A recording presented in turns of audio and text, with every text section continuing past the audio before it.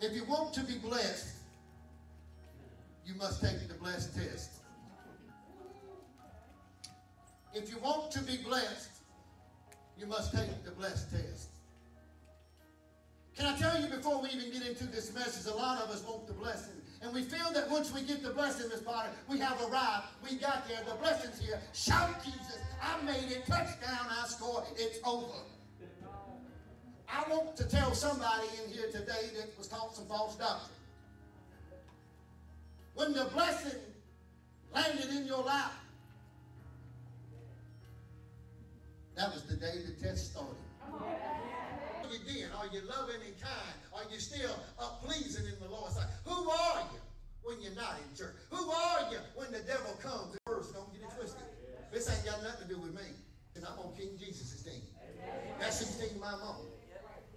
I'm not for a denomination and I'm not for a name. I'm only for one name. Amen. The name that I'm saved by, the one that paid for me in blood, the one that bought me with stripes. Come on, somebody. I'm talking about Jesus. Somebody get excited for Jesus. Abraham is at the age of 75 years old, Jesse. And God walks up to him and says, I want you to do something that's going to make you uncomfortable. It ain't from where you're from. It don't look like what it looks like. And it don't smell like what you used to smell it. 75 years old, Abraham's preparing for a rocking chair. Come on, somebody. Abraham is getting ready to get up his rocking chair. 75 years old, I probably got my deer stand comfortable. That's probably me. 75 years old, God shows up and says, all right, boy, let's go. Go. I thought we was getting ready to rest. 75 years old, and God shows up and says, now, if you want to be the father of nations, if you want to be blessed, if you want me to bless those that bless you, if you want me to curse those that curse you, if you want God on your side, Abraham. He said, today you got a test to take. Number one, go.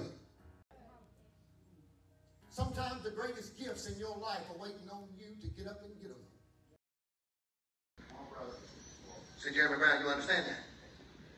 When they walked out of the tent on the two legs that the Lord gave them, you hear me? With the strength that God had given them. God said, not today. I'm not going to prepare the meal for you. Today you're going to go get it. But I'm going to give you the strength to get there. I'm going to give you the wisdom and knowledge to know where to go get it. I'm going to carry you. I'm going to lead you. I'm going to direct you. I got you, son. Even though I'm not doing this, don't mean I ain't doing that. You hear me? Praise the Lord. Because when it comes to you, he never leaves you. Sometimes he allows things to take place to strengthen you, to make you who he's called you to be, to get you ready for the next storm. So when it comes in and the devil puts something on your back, you say, but hold on,